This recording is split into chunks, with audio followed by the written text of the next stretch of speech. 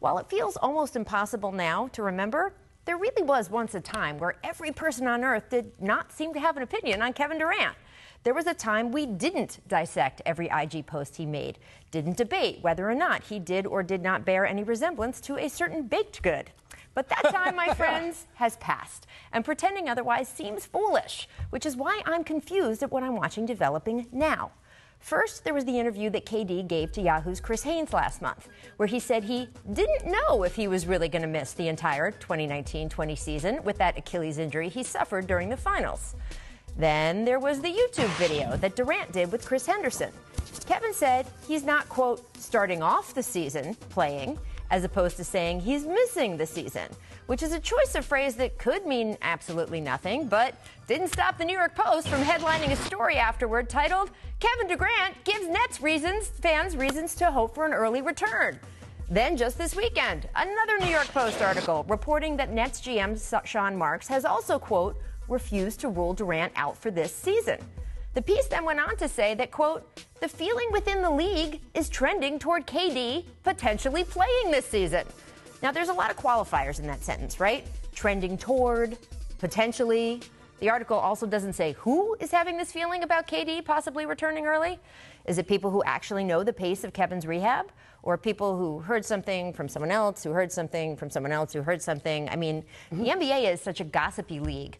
We have GMs who could give a class of third graders a real run for their money in a game of telephone. So no matter, though, apparently, because in the 36 hours since that article was published, well, it's been spun into dozens of aggregation headlines. Like this one. And this one. And this one. There's more. Remember, everything Kevin Durant does gets discussed and dissected. Everything. This is no different, and now that the horse is so clearly out of the barn, it's starting to feel like a slow play repeat version of the drama that went on during this past NBA Finals.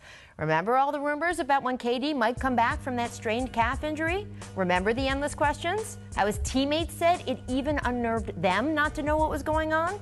How the pressure on Kevin to play only mounted as the Warriors fell behind in the series. We all know what happened next. KD did play. He lasted exactly 11 minutes and 57 seconds before rupturing his Achilles. Are we really looking for all of that to happen all over again? I mean, we saw what happened with Kobe when he came back just 8 months after rupturing his Achilles. 9 days later, he suffered a knee injury that knocked him out for the rest of that season. Boogie Cousins has had not one but two significant leg injuries since he returned from his Achilles rehab. If I'm KD, there's no way I'm pushing to fast track this recovery. But regardless of what I might actually decide to do with my rehab, I definitely would not let other people play the expectation game and start to create an environment where if I don't come back early, suddenly it's a disappointment. What's the downside in ruling himself out for the season? What's the downside in the Nets saying, nope, he's not playing, we'll see him in September of 2020? Does anyone think that if Brooklyn does rule him out for the year now, but then KD did actually somehow manage to come back early, the organization would be met with a bunch of, but you said he went out. Please, it would be fine.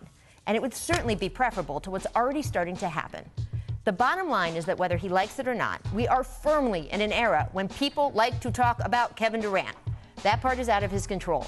But what they say and what kind of environment that creates for his recovery, he could have more of a say in that. And I hope he does, soon, before the situation mushrooms even more. What? Bro, what are you talking about, man? Bro, I'm out, man. That nigga's tripping. Gentlemen, good evening. Once again, welcome back to the Lewis Basketball, Football, Baseball, Wrestling Network. It is your boy Lewis, back with another one, with another banger, with yet another video. So, ladies and gentlemen, news in Brooklyn. Shout out to Brooklyn Nets fans all over. It is reported on Bleacher Report by,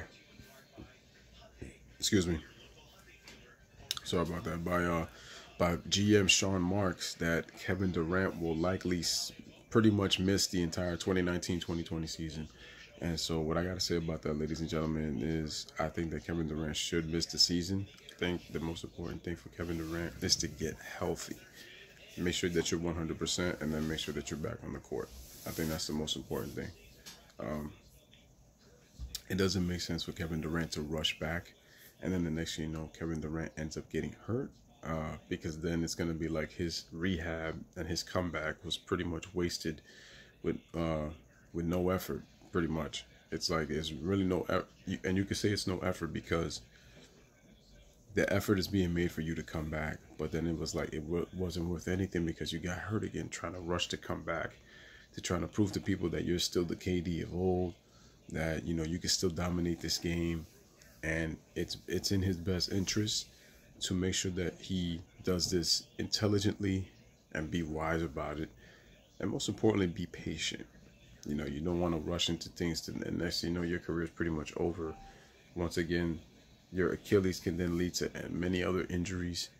And at this stage of Kevin Durant's career, that's the last thing he needs because it's going to be pretty much game over for him if that were to happen. So yeah, by GM Sean Marks, who's done a wonderful job building the Nets and the organization, having a strong culture, having a very good group of guys, good character guys, to where it's a very nice, safe, fun environment to play in.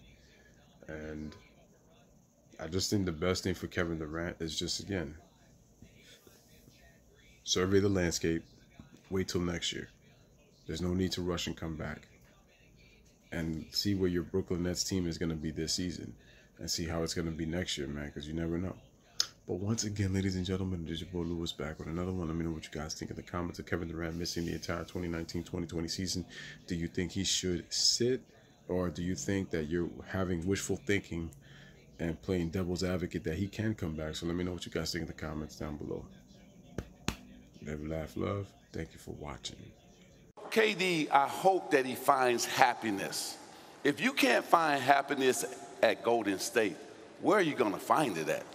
First of all, give Steph Curry a lot of credit for saying, you know what, I'm a two-time MVP. I'm willing to take a back seat because I want to win. Give Klay Thompson a lot of credit, saying, you know what, because you know whose game suffered the most? Was Klay Thompson. How do you get that rhythm going when you're not getting the touches? Exactly. He used to get a lot more touches before KD got there. And he said, you know what, I'm okay with that as long as we win the championship.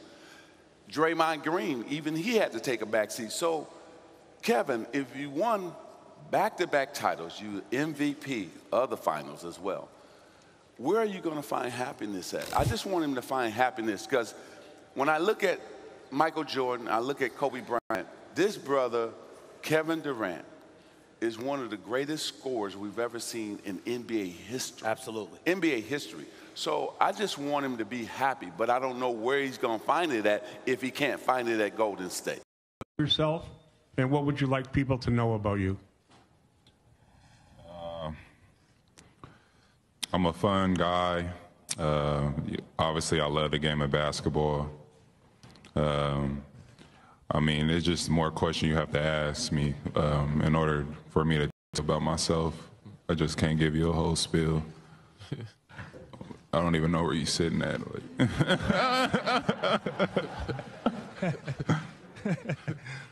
He's right there. Yeah, the glasses, there you go. All right. Kevin Durant, I don't know if you've heard this, but he decided to leave the Warriors for the Nets this summer. Has it come out yet? I don't know. Magic Johnson was on First Take this morning. He addressed that and also Durant's comments that, remember Durant said in the magazine article recently that over time he felt like he was a little separated from some of the guys who had been drafted into the organization, that it was KD and the Warriors. Here's Magic on First Take today. I just want him to find happiness because when I look at Michael Jordan, I look at Kobe Bryant, this brother, Kevin Durant, is one of the greatest scorers we've ever seen in NBA history. Absolutely. NBA history. So I just want him to be happy, but I don't know where he's going to find it at if he can't find it at Golden State. Okay, well, KD responded to that on Twitter. Quote, horrible take, just regurgitated BS. Now, Durant has since deleted the tweet, but Richard, it's the internet. It's going to live forever. What is your reaction to Kevin Durant tweeting that about Magic? I think Kevin Durant is telling the truth. At the end of the day, it was, and everyone knows this, hence the "we won before you were here" statement by Draymond. they had guys that were drafted there that are going to be legends there, and he showed up. They had already won, and so he always felt a disconnect. And so he can find happiness in a place where he builds something similar to what he had the opportunity to do in Oklahoma City. So I don't think that what Magic Johnson is saying is correct. There are places for him to find happiness in a place where he builds something himself. Well, I mean, this is always going to follow him, right? As soon as he left Oklahoma City, it followed him to Golden State. When he leaves Golden State, it's going to follow him to Brooklyn. And I think that he needs to stop caring about what anybody else thinks and just be happy, right? The only way you're going to be happy is if you're happy yourself. Like, it's not going to be because Magic thinks you can be happy, right? Like, you have to find that from within yourself. And I think people who got to know Kevin in Golden State the last couple of years, like the first year he was there, it felt like, oh, he might be okay. And then he won. And he wasn't happy enough. It didn't get him to the place he thought it would get him. And I think that's when all that stuff about, what he talked about in the magazine article with J.R. Moehringer said, like, I wasn't part of the group of guys. That wasn't my team. It didn't feel like that. I think it's all true. I think that's how he felt. Well, it's the truth. I mean, look, here's two things. First of all, if Magic Johnson goes on TV and talks about Kevin Durant, I'm okay with Kevin Durant responding to that. This is not just some random fan in the comments of Instagram. Which, by the way, he's allowed to do too, but I would maybe say, hey, maybe not so much of that. But this is one of the top players of all time coming out and talking about you. I think it's okay if you want to respond to that. What I like about what Kevin did this time that I think is very different from when he left Oklahoma City is he has talked about his reasons. He did do an interview with an outside entity. When he left Oklahoma City, he did that Players Tribune article that we've seen memed like a million times. And it was just sort of the PR spin of what he wanted to say, which I get it, but then you're not really answering the big looming questions or criticisms about you out there. By sitting down with someone and doing a thoughtful, long interview, he really got out how he was feeling and what you guys have just said about, oh, he enumerated this, that, and the other, and that makes sense to me. It lets fans in a little bit on why these moves happen. And he doesn't owe that to people, but if he doesn't want people to be critical, they have to understand him a little bit better. And he did that this time. And I actually think it's going to help with all of this. It's the reason we're all sitting here saying, if he wants to clap back at Magic Johnson or feel that way, we're good with it because of him explaining himself a little more. He doesn't owe it to us, but doing it did make his path easier. I had no